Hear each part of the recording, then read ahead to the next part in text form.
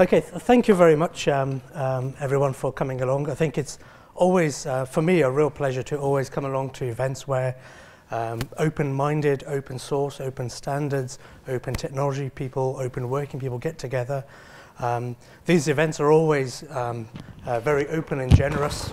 They're not like some events where they're sales events in disguise, really. One of the great things about this community is we're not shy about sharing and learning from each other. And I always learn something new when I go to an open source event. I'm Tariq Rashid for those who didn't know. I currently work at the Home Office, but I'm speaking in a personal capacity today. I hope some of my experience over the last few years is useful to someone. Back in 2011, 2012, I made a lot of noise around open source in government. There were very dark days then. Open source was feared, it wasn't understood. There were lots of myths around. People feared, security myths. Government wasn't very open to different kinds of suppliers.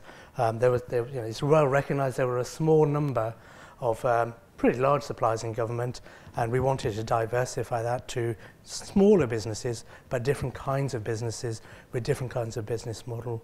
I was lucky enough to be involved in the open standards effort, and so on and so on.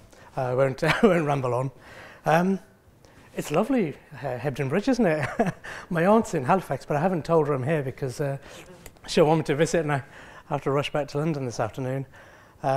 Brilliant. So what I want to do today is talk not just about open source, but a broader set of questions around how open source might be used. And I think they're useful for technologists, those who work with open source, to understand the context in which their technology is going to be used, experimented with, played with, and become useful.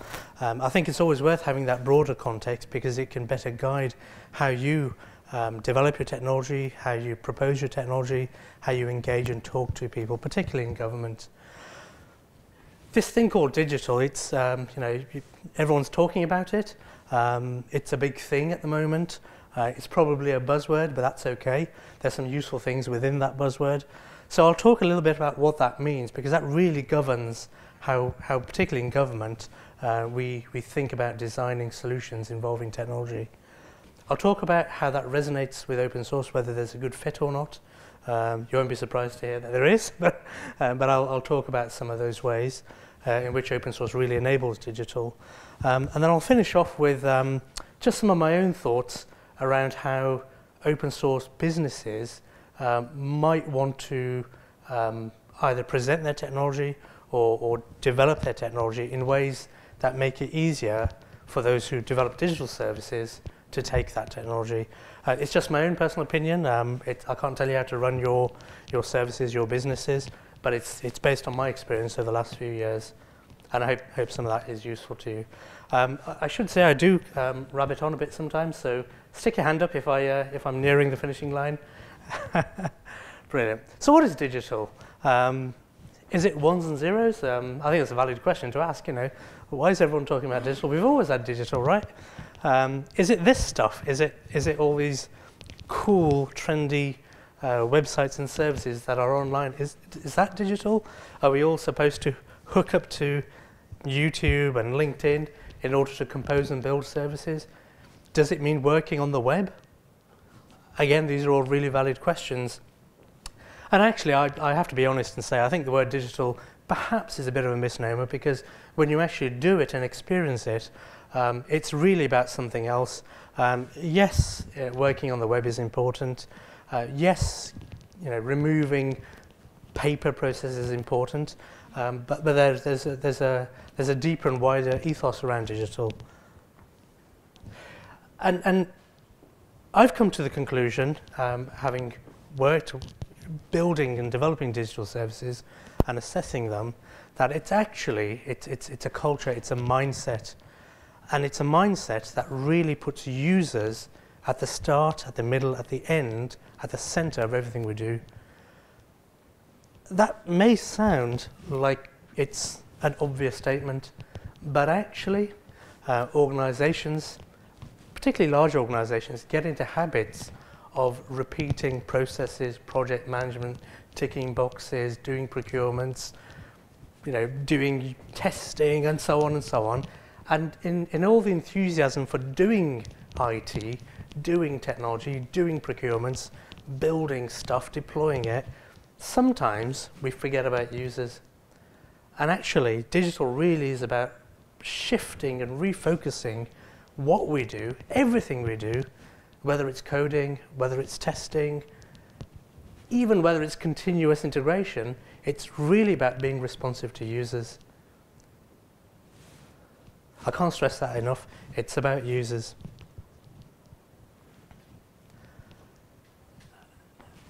At the start of any initiative, we have to think about what is it that users need, what is it that they need to get done. And that's a really good question. Why? Keep asking why.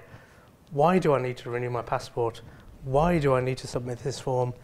Keep asking why, and you'll get to the root of why you think you need to build something. Once you've understood that, we're then into designing user experiences which are efficient, optimal, pleasant even, yeah.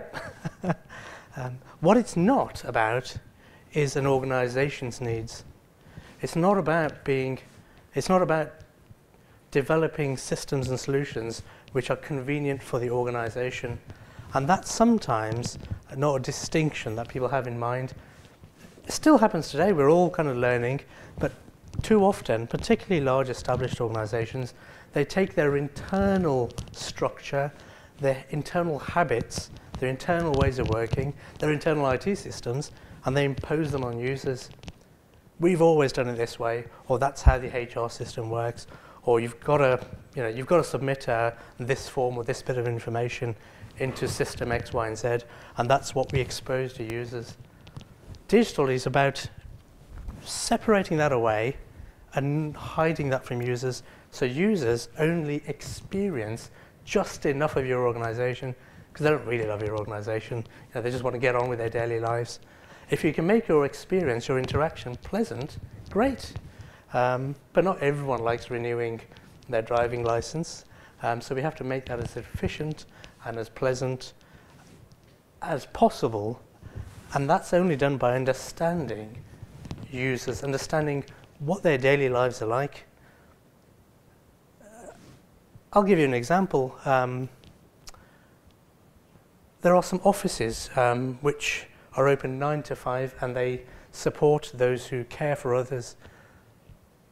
But actually, if you try and talk to, sit with, observe those carers, you realise they haven't got time 9 to 5 to go to offices. They can't interact with the state 9 to 5. They finish at midnight. So it's those kinds of insights which drive the design of your solutions. It's about stepping outside your organisation and looking back in.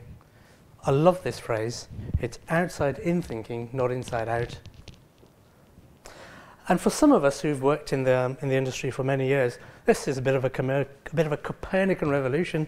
It's users that are at the centre of the universe, not the project manager, not the IT system, not Apache, not Drupal. It's users. And I have to say, 10 years ago, I wasn't thinking like this, and I'm glad I kind of had my head kind of knocked into shape. But this is also important. We measure the success of what we do, not by CPU utilization or how many projects we managed to complete in 6 months, or whether we came under budget or not, although that is important. It's about whether users are satisfied with the services they're using. That's what's important. I can have really great data centers. I can have brilliantly colored Cat5 cable. I can have my systems designed entirely with open source at very low cost. That's nice, that's great. But if it's not good for users, it doesn't really work.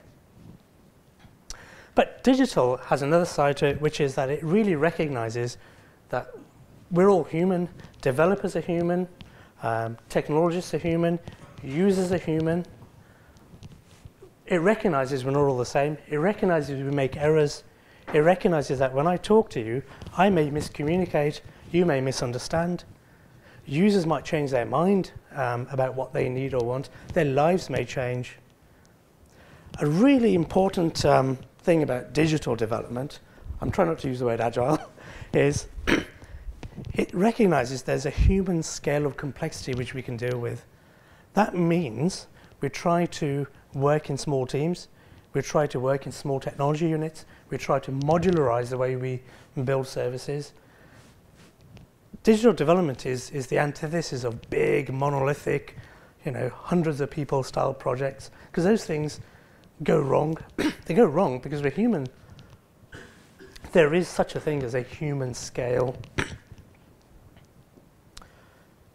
So what we used to do is we'd all huddle around and we'd set up a project. We'd have a project manager, and we'd kind of write really detailed requirements because we thought 900 pages of requirements must be right. We'd quickly get onto procurement because it took a long time and it's painful. We'd sometimes outsource all this stuff. In fact, we outsourced it quite a lot in those days. And at the end of it, we hoped that what popped out the other end was what we needed. And for all the many factors that could go wrong from here to here, they usually did. People miscommunicated, the world changed, users got it, users expressed what they needed in different ways, or it wasn't understood. Technology moved on, things got cheaper, but we were paying prices from 5 years ago, and so on and so on. I could spend probably an hour talking about all the things that could go wrong, but the point is, that's a massive bet you're making that this thing at this end pops out right, but you don't need to. If there's engineers or scientists in the room, actually I find that some of the best sort of technologists are those with a bit of an engineering mindset, because they recognize the world is real, things break, things are fragile, things change. And what that means is we take a more scientific, actually, believe it or not, approach to developing services. We say, let's try it, let's experiment, let's test a concept, let's keep the cycles short, let's not commit too much. Let's observe, let's adapt, let's refine, start small and grow. This is all relevant to open source, by the way, I'll get to that. And why not? It sounds so obvious, but we didn't do that. And it means that at any point in time, you can change direction in response to what you found or learned. You can correct. If I sent you all into a dark room with no lights, you wouldn't be running around at 100 miles an hour in one path. You'd be feeling your way around, you'd be tiptoeing, you'd be putting your hands out, you hit something, you change direction. It's kind of what it's like when you're building sort of significant services. And there's nothing wrong with doing that, it's actually quite intelligent.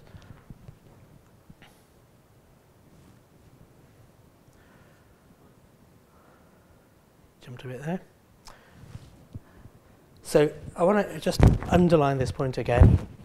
Happy users, that's where value is created. Yes, we like open source. Yes, we like SMEs. Yes, we like efficient data centers. Yes, we like sort of great usage of memory and CPU and all that good stuff. But if it doesn't work for users, all that investment is potentially wasted. It's better to have happy users who can get what they need done with some horrible technology than have some beautiful technology which we love that just doesn't work for users. That's important. I should say, based on my experience helping others do digital, it's not really about taking parts of a process and getting rid of bits of the paper in it. It's not about digitizing parts. That's why I don't really like the word digital, because it has connotations of getting rid of paper. Yes, it is about that, but it's about so much more than that. It's really about taking the opportunity to step outside and reimagining what those services could be like in the 21st century in 2015 and crafting them for those users. But before you can do that, you need to understand those users. And it's okay to have different kinds of users. They're not all the same. Some may not be great with English. Some may be scared of computers. Some may live in parts of Scotland where there's not much connectivity, and so on and so on. But if we're crafting services, if we're designing them, it means we do have to care about other things now. We have to care about visual design, content design, what's the language we're using, what's the appearance of the service to the user. That's important and actually makes a difference. And you can observe that if you make the effort. User experience, we care about that, and that means bringing in different kinds of skills to the teams that build services. And for me, this is one I can't sort of make enough noise about. Too often we kind of get enthused about building services and pushing them out and firing them and saying, ta-da, it's gone live. But actually it's really important, particularly from an architectural perspective, to make sure that your services can change, that they're adaptive, because the world does not stop. You know, the world hasn't frozen when you've clicked go live. Users change, their needs change, their behaviors change, technology changes, prices change, new things appear on the market. So you need to design your services to change, and that's really important. And actually, you know, I have to say I still have a job on my hands convincing architects to design in ways that gives them flexibility in 6 months' time, in 5 years' time. I think that's really important. And actually open source is really helpful to that. All right, okay, we get it. We've talked enough about digital design and so on. But what about open source? So rather than sort of list out a match or not match kind of table, why don't we just ask ourselves a few questions and think through them? So one of the big important things about the digital approach is that it delivers value to users quickly. You know, you don't disappear for 6 months or 2 years and sort of come back with some kind of answer. It's really important to start small, deliver something to the user so that they can start experimenting with it, trying it, so you can start understanding whether it works, so you can quickly get onto refining it. Can I do that if I've got a 6-month procurement process because I've got to buy some expensive technology? Well, if I can just get some open source to knock out a prototype, that's much better, isn't it? And that's what we're learning to do. Our time to deliver sort of initial experimental prototypes has gone down from months to a week or less. You know, that's for us, that's massive. Actually, it's that point about changeability. It's also way easier to change solutions which are built out of open source components than it is if they're built out of monolithic COTS products. There is a role for COTS products, clearly, but if we've tried to mangle and kind of force together, I don't know, Microsoft Dynamics, speaking from experience with other things, it's not so easy. I can't respond quickly. And actually, I do assessments of digital services, and one of the things that people get stuck on is when I say, well, if something needed to change, and I usually give an example, how quickly can you make that change live? If it's weeks, they probably have done it wrong. If it's that afternoon, that's a good sign, and they're usually using open technology to do that. Sorry, I'm giving you guys headaches here. Where am I?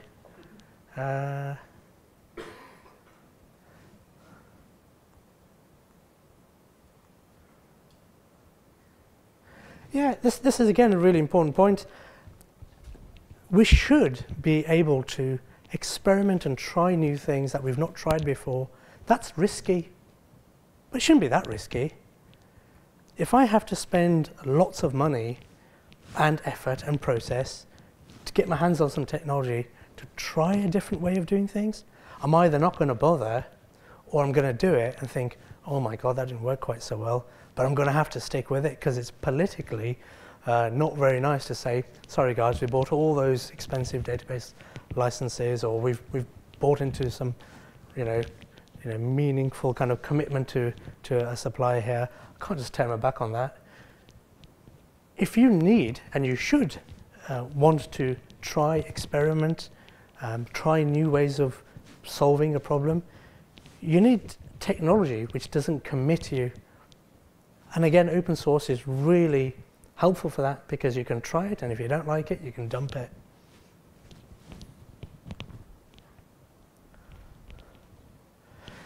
We also have to recognize that what we do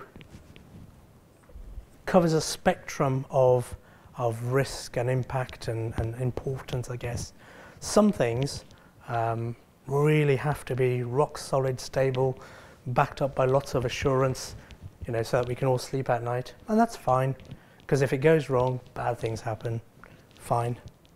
And then there's stuff which is not so kind of scary, and there's stuff which really isn't scary at all. But we shouldn't be paying the same and treating that technology as if it was all the scary, expensive stuff. We have to recognize there's a spectrum. In the past, we've built our stuff, whether it was just an intranet site or a sort of a life-critical system, using the most expensive technology, wrapped with the most kind of, suffocating support. And that's wrong. That didn't recognize that there was that spectrum. And in fact, the distribution works for us. There's lots of stuff that isn't that critical. The critical stuff, there's a few bits. It means we can spend a lot less and worry a lot less with the rest of the stuff. My intranet site shouldn't cost me £14 million a year, or was it 1.4? Whichever one of those it is, it's wrong, because it's not that critical.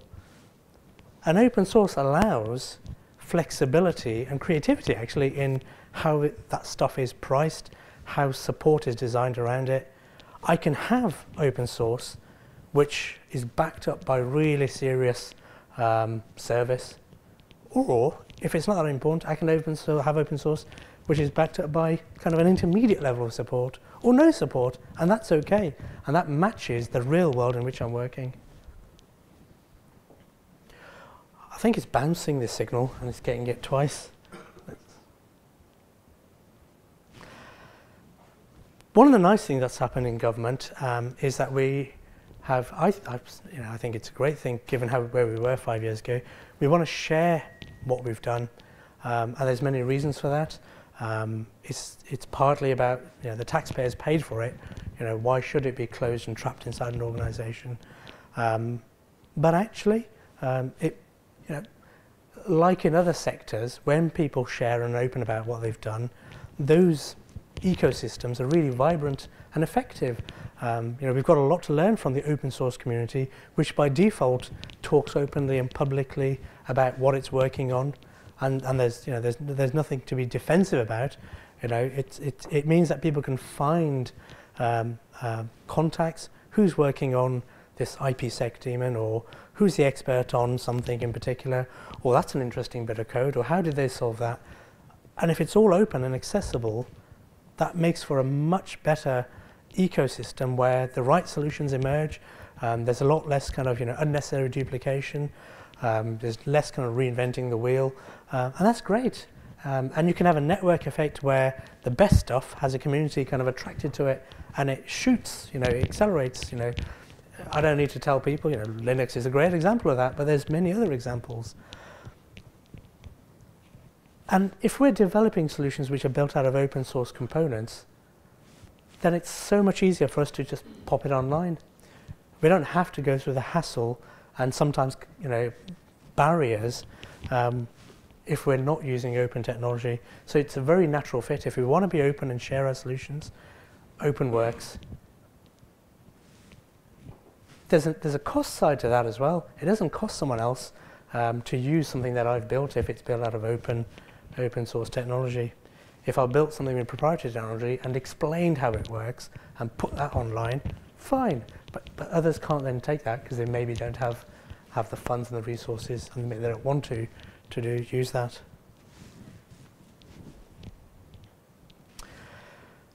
One of the things that I really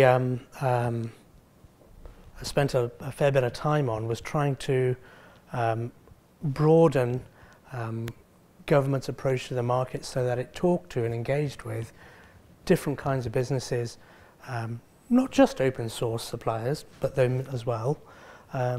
smaller companies, companies with different kinds of business model. But smaller companies have less budget, Some of you may be kind of, individual kind of professionals. If government as a customer is more open to open source, it's more open to suppliers who want to use open source.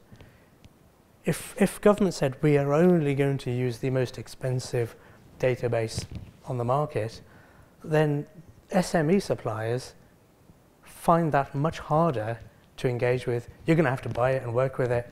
That's horrible. Whereas if you want to get started, if you're perhaps an established SME, it's less costly and easier for you to work with open source. And if we're ready to accept that, that's great.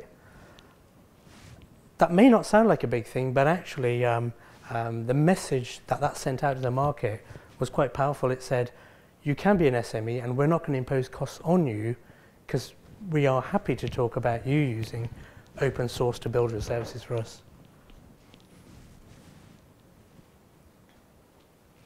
And going back to that point I made earlier around designing and crafting services and not imposing what comes out of the box on the user, that means that it's much easier to craft those solutions if the technology I'm using is more like Lego. If the technology I'm using is more like Lego, it means I can compose those solutions so they're the right size, the right mix, or composed of technologies from different projects and different suppliers. One of the things that gets lost sometimes is the user interface and that experience, and technology which decouples what it does at core from how it presents and interacts with the users. If that's separated, decoupled, it means we can much more easily craft those user interfaces. We've had some really tough time with COTS products on the market not being able to have a different skin put on them, which means they're imposing what they think the user needs on our users, and that's not so great. I'm just thinking, for example, let's say Alfresco. I can have my own skin, my own user interface, talking back to a business engine, whether that's Alfresco or whether that's something else. So that kind of modularity is really helpful.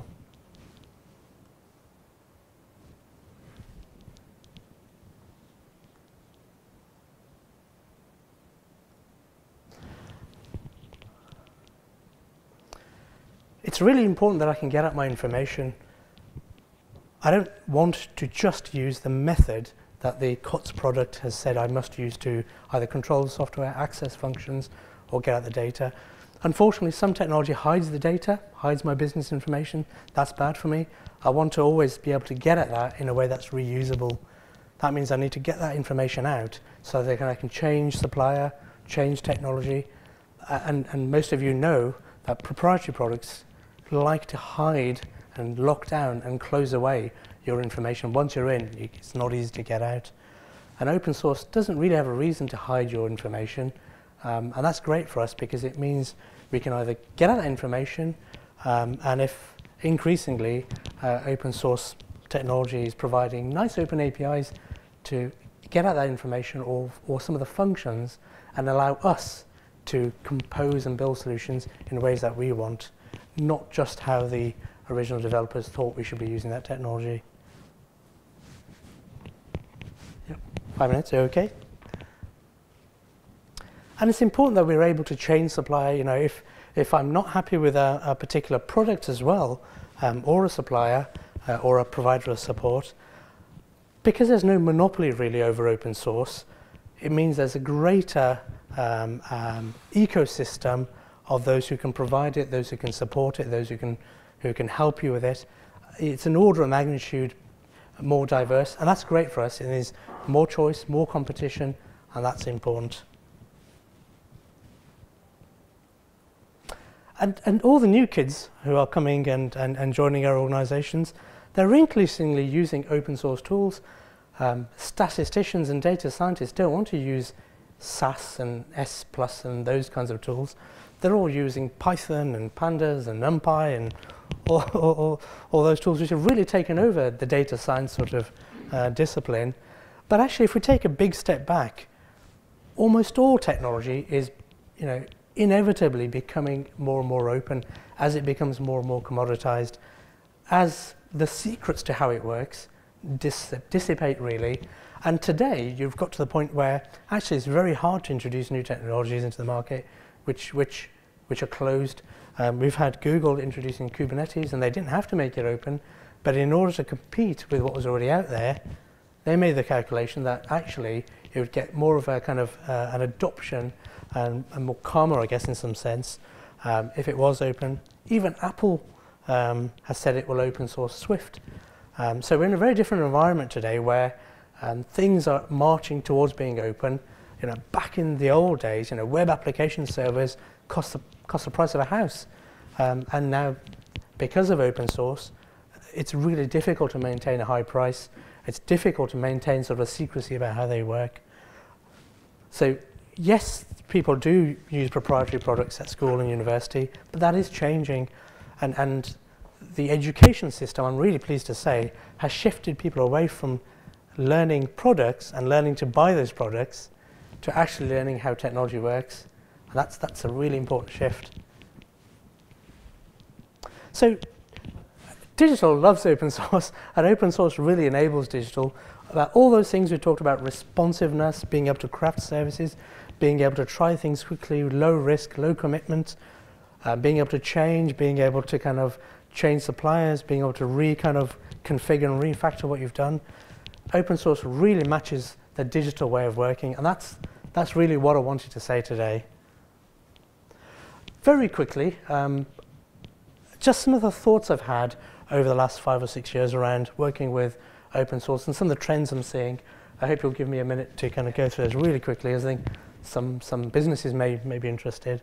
Open core, I really had trouble with it because what it means is the useful functions are not as easily accessible as the open parts. I can't tell you how to run your business, that's fine. My own experience is that if it's all easily accessible, I can just as easily experiment, play with, try, iterate. Whereas if I've got to go through some hoops to get at the closed parts, whether it's procurement, whether it's signing documents, it just makes it a little bit harder. And I found that I work best with organizations that make their money from providing a great service, and don't try and kind of, keep the best bits proprietary. But that, opinions vary. That's my experience. Open source, which provides APIs and access to functions, works really well for us now because we can choose how to interact with that technology, not just how the developers originally envisaged it. If you're developing open source, that's really worth keeping in mind, and getting at that data, make that easy. Keep it modular. I'm not talking about LaunchD or whatever it is. I'm talking about, think of Lego bricks and allow the end developer or the end user to compose their solutions, because otherwise you're making a bet, which you're probably going to get wrong, about how the technology can be used. Keep your options open. This is something that's really interesting. When we develop digital services, it's really important for us, particularly after the stuff goes live, to keep understanding an eye on how users are actually using that service. Does that service still meet their needs after go live, before go live, 5 months after go live, 2 years after go live? And that means monitoring their interaction and their journeys through that service. So I've found that technology, which allows me to monitor the user experience, the user journeys, is much easier to work with. It's not just about measuring CPU and memory and disk I/O. It's about being able to monitor user journeys. And if your solutions can allow that, log that, visualize that, that really works, because it's one of the things that really fails. And I'm going to upset some people when I say this, but the open source world is not short of technical capability and generosity, but it hasn't had quite the same amount of, I guess, user research and design kind of skills, which means some of the software, particularly if it's user-facing, it's a bit ugly, actually. And actually, sadly, that matters. I know many of us are technologists, and we kind of don't worry so much about that, or we can learn to use technology. But for the vast majority of users out there who are not technological, it matters. And I think going forward, anyone who can put some effort into the design and the user experience, let's just say LibreOffice, for example. I know they're putting some effort now into its appearance and design, and that will really pay off, because most people just want to achieve a few simple things, and overloading them with all sorts of icons and things, it doesn't work so well. I think actually there's a real goldmine there if you can get that right. I will stop now. I think the future's bright for open source. That's my daughter. She's playing with a Raspberry Pi. There's a Linux command line up there. She's learning Python. And this is really important. We're going to have a generation of people who know how technology works and weren't trained to buy vendor products. Thank you very much.